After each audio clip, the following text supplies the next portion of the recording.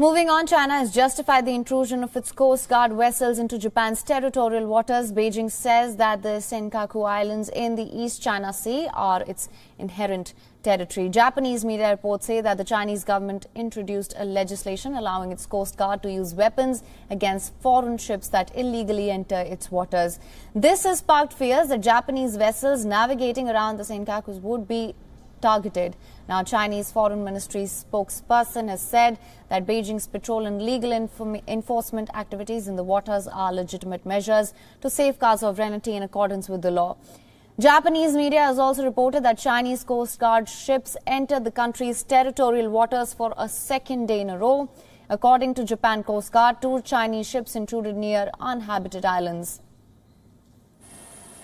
The Japanese government set up a special team at the Prime Minister's office to analyze the situation. Meanwhile, Japanese Defense Minister Taro Kono has confirmed with his U.S. counterpart Mark Esper that the disputed islands in the East China Sea are covered by the U.S.-Japan Security Treaty.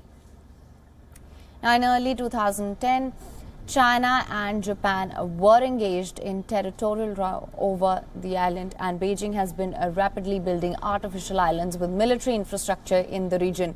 It claims sovereignty over almost the entire maritime region, and China has conflicting territorial relations with 4 of the 10 members of the Association of the Southeast Asian Nations, including Brunei, Malaysia, the Philippines and Vietnam.